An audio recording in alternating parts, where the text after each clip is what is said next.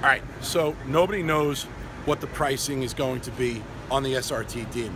One thing that Tim did say last night is that when it comes to the interior of the car, all right, you can get just the one seat, or you can buy the passenger seat or the back seat for the Demon for $1. So Mark, I'm gonna put my down payment. I'll give you my address. You can send me the passenger seat for the Demon, okay? Deal. Yes, I want it. If I can get it in the brown sepia leather with the Demon logo on it, that would be nice. All right, but there is my down payment for the passenger seat of the SRT Demon. I'm on my way. We're gonna do this together, folks. Modern Mopar Magazine live at New York City, Jacob Javits Center, New York International Auto Show.